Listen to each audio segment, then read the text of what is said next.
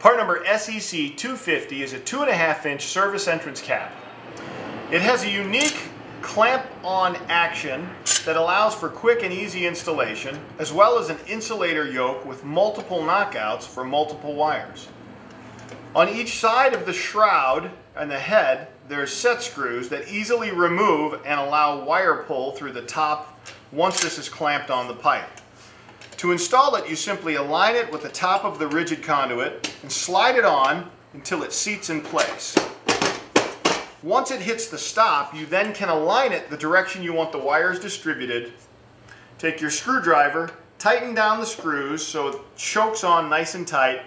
You can remove the shroud, pull the wires, and you have a permanent fixed installation that's secure in any weather. For these and other great products, be sure to visit garvinindustries.com.